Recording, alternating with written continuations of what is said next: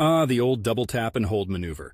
Much like a cheat code for car owners who want that rush of feeling like they've got a bit of magic in their pocket. Well, it's a bit less enchanting and has a straightforward explanation. Not all fobs are created equal. The fact of the matter is, while many newer cars come equipped with this fancy feature that allows you to ramp up the engine without setting foot inside your vehicle, not all key fobs will bless you with this power. Depends on the make, model, and the whims of the car manufacturers. You see, the remote start is a convenience that some auto manufacturers include, but it certainly isn't a standard feature like, let's say, a panic button or lock and unlock functionality.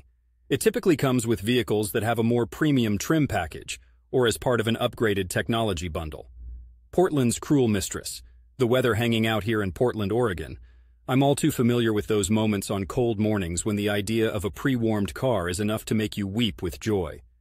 It's times like these that a remote start feature is more than a gimmick. It's a lifeline. But I digress.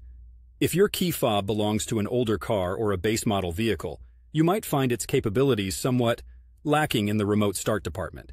Sure, you might press that button 2 times and hold it until the cows come home, but all you're going to get is some solid thumb exercise and possibly a few questioning looks from passers-by.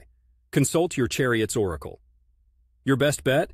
Take a gander at your owner's manual, that ancient tome that sits unloved, collecting dust in the glove compartment. It'll let you know if your car is equipped with such wizardry.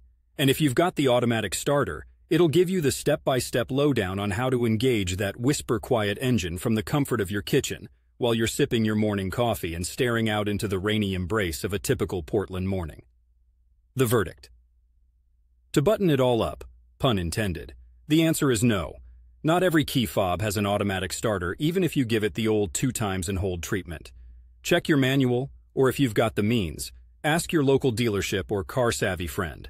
And if your ride isn't already equipped and you're craving that feature, there's always the aftermarket route. Happy starting.